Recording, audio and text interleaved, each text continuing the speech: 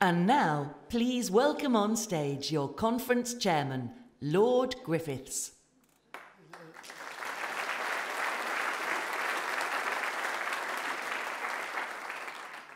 Ladies and gentlemen, the robots have come to be announced and welcomed in that way. I think you've already received, as far as I can see, about 35 welcomes already this morning. So what I have to do is really very brief. I'd just like to say how wonderful it is to be in this beautiful city of St. Gallen, to welcome you here, to welcome people from the city. And I feel that if St. Gal, that itinerant Irish monk who came from a country with a lot of rain, woke up this morning, he must have felt at home. It's wonderful to be here. I'd just like to say, really, in welcoming you, two things.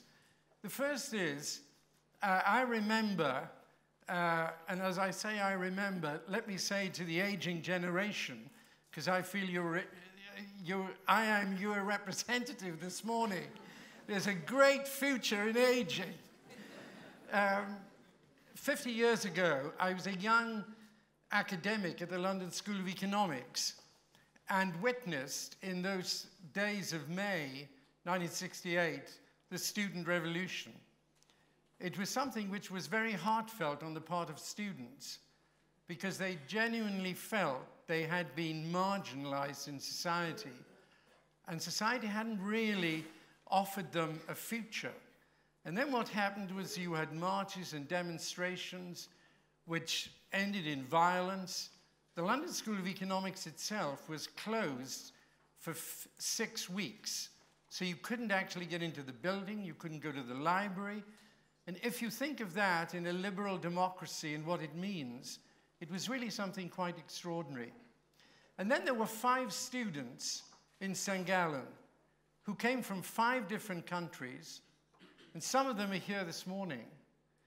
And they said, we want to set up a conference, a symposium, in which instead of being destructive, we can be constructive. And hence what we have is this conference which is intergenerational and interdisciplinary and organized entirely by the students.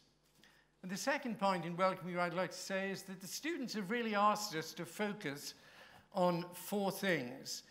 The first is an individual response to changing technology. The second is the challenge it makes to our society. The third is the way business will respond but also create disruption through technology. Fourthly, the role of government in terms of education policy, job creation, as we've already heard from Botswana. And I think I would add a 5th, which is the challenge to freedom itself and the nature of democracy and the whole debate we are seeing in the Western world at present about the tech giants and what democracy means in this world, I think is a very important issue. We have outstanding speakers. I would ask you, as you take part in the next 2 days, to listen as well as participate. It's a great vision, this conference, and so it's over to you. And with that, I'd like to introduce the Federal Councillor, Doris Leuthard.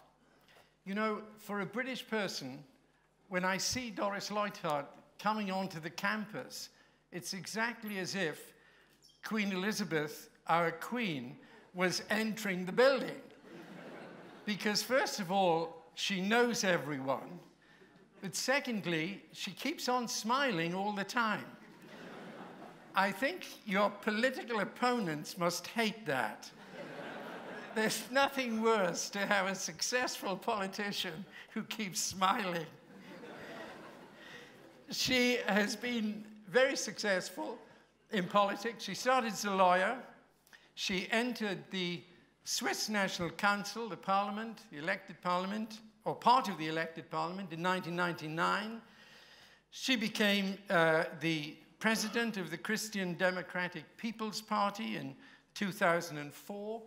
She was made a federal councillor, part of the cabinet and governance of Switzerland in 2006. She has responsibility for the Department of Environment, Transport, Energy and Communication.